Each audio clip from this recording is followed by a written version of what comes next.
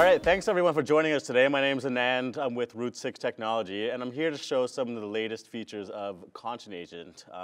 We really think we can help with your workflows, both with Avid ingest and delivery. So stay tuned, and thanks for attending again. So we're looking right now at the ContentAgent UI. It's really simple to use user interface, designed for both technical and non-technical operators.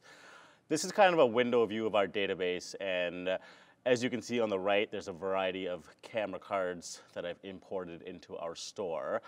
We have one of the widest variety of camera cards supported in the industry, and we're really proud of that. So on the right, you can see formats such as Sony a7S, GoPro, Osmo cams, drone cams, Canon 5D, 7D, etc. And the really handy part is we can handle all those in a very similar fashion. And again, whether it's 4K, UHD, HD, or even SD media, a simple-to-use workflow can be designed to manage all that seamlessly. So just to browse through the top briefly, we have our Store tab, we have our Import tab where you can easily bring media in. We have the facility to burn DVDs and Blu-rays. You have your Jobs tab whereby you can manage your job queue. Currently, I'm sitting on a single job agent, which is my processing engine, but I could easily have a farm where I have multiple job agents connected, all processing media simultaneously. Lastly, we have our Watch tab, in which way we are able to ingest media through watch folders. So going back to our store briefly, if I were to look at one of these camera cards, for example, this XTCam HD card, you'll see that we recognize all the clips on the card. I can view metadata of the individual clips on the card itself. I can see where it came from. I can see audio channels, bitrate, video profiles, etc. And then I can also see extended media about the card if it exists. So if I look at a different example, such as a GoPro card here, I can see camera information, etc. in a really easy to read fashion. Lastly, all these camera cards are, in my store, are raw camera structures from a camera card or disc recorder. So again, as long as the structure is unaltered, we will be able to recognize that really easily. The real heart of ContentAgent is its workflow designer. So if I go to my workflows folder on the right, I have a wide variety of workflows. Some of these are pertaining to ingest, some of them delivery, some of them can be both. But just to give a quick example of a very simple workflow, here is a non-Interplay Avid ingest workflow. And we're doing a couple things here. So we are examining the source media. We're splitting up the card into its individual clips. We're using Platinum, our proprietary transcoding engine, to create the OP-Atom media. We're reassembling those clips, making a sequence, and then pushing an AAF out to your shared storage. The more interesting nodes in this workflow are Platinum. So if I open up Platinum, you can see all the codecs that are available. So just to give you some of the highlights, we have the ability to encode H.265, J2K, a variety of image sequence formats, including OpenEXR. We can make ProRes, and we can make Avid media. So as of the latest version 3.8, we've expanded our support for Avid media formats. And by dropping down my codec selection, you can see all the codecs that we can create. And these include some of the more standard formats such as JFIF, XTCam HD, DNX HD, etc. We also support DNX HR, as well as the latest AVC logop and XAVC codecs straight into Avid. So if I were to pick one of these codecs, I would then want to make sure my frame rate is correct, that I've chosen the correct bit depth, and if I'm in an Interplay world, I can tick the multi-res box to make sure dynamic relink is enabled. In a non-Interplay world, I'm going to write straight to my Nexus. One of the unique features that Route 6 offers is the ability to create your database PMR file within a standalone media composer environment, meaning you do not need a system to index that media. As soon as we write the AAF and you drag it into your bin, the media will be online. So you can see here I'm writing to the ContentAgent folder. Along the top, you have a variety of options as well. such as the ability to crop and pad. I can map my audio channels very easily. I can add graphic overlays if needed. I can do frame rate conversion, burn-ins. I can apply a lookup table on my transcode. And in version 3.8, we also have a legalization option. Version 3.8 is scheduled for release towards NAB this year. Once I've set up my profile, I simply hit save, and my workflow is ready to go. So I have a few different ways I can apply that workflow. Let's take a look at a slightly different workflow briefly, whereby we are looking at using ContentAgent. So again, a very similar workflow, but this time we're making a decision based off frame size. And depending on that frame size, we're going to make the appropriate output format. So we're making DVC Pro or ProRes. We're generating an XML containing metadata, and then pushing that XML to a third-party MAM. The key node in this workflow is our metadata injection, in which a form has been set up. And if I now look at ContentAgent, you can see what else we have to offer. So ContentAgent is a external GUI designed for a client job submission. It can be run on an external PC and is designed for people that are less technical and are maybe more interested in just getting media into the system without the complicated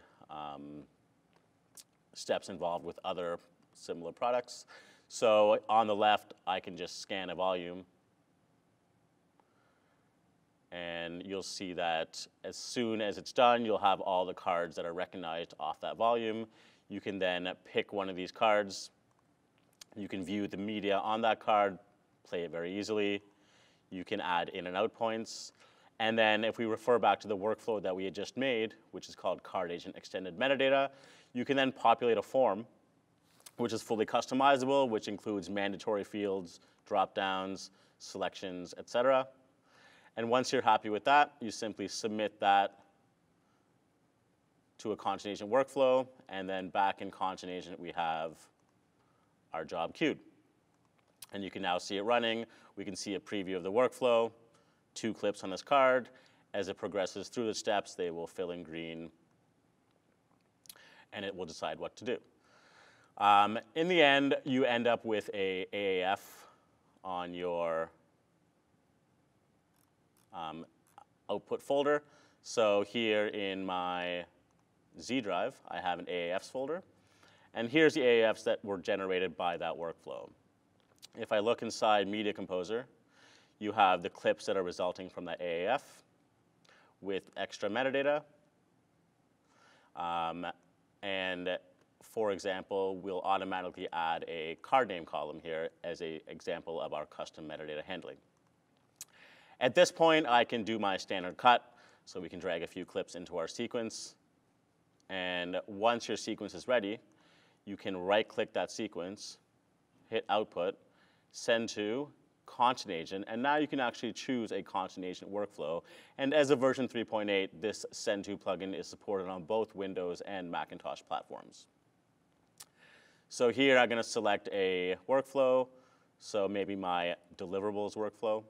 If I look back in my ContentAgent UI, you'll see that that deliverables workflow is simply a workflow that I've saved within ContentAgent. So here are my 2 send to workflows. So any changes I make here would affect the workflow that's submitted to via Avid. And you'll see that here I'm making 3 different formats: uploading straight to YouTube, doing a QC pass, and then uploading via Spera. And again, all that can be triggered directly from my Media Composer UI by choosing that workflow and simply hitting OK. You now get a status window. It verifies connection back to ContentAgent, and that job has been submitted. The job is running. And if I go back to my Jobs tab, here's my new workflow, which is currently processing. For those of you who have Interplay, the process is just as simple. So rather than creating an AAF separately, I could grab some media and then submit to a Interplay workflow such as IP Ingest, whereby I'm making multiple formats. So long as I have the multi-res box ticked, those formats will appear as a single clip dynamically linked within Interplay. Here I can choose my output folder, and this is browsing your Interplay folder tree directly. I can do things like create subfolders, and those can be based off metadata or static folders.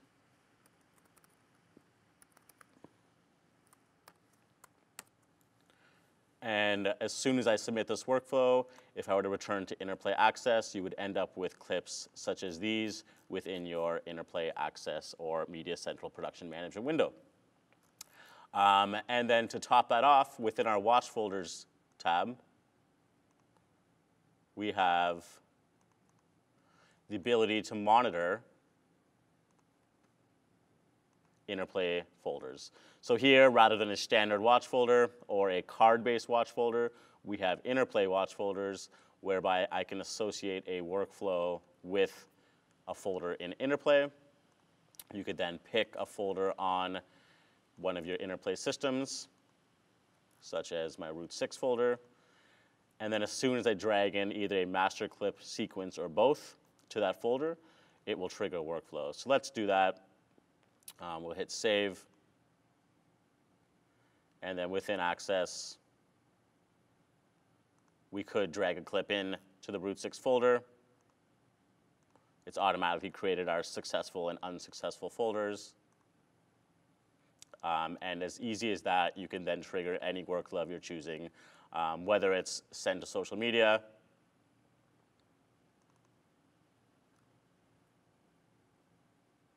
make me XDCAM deliverables, or make me a wide variety of formats by making a new workflow, which is just as easy as submitting an existing one. Please feel free to contact Keycode Media for any further questions, and we look forward to seeing everyone at NAB.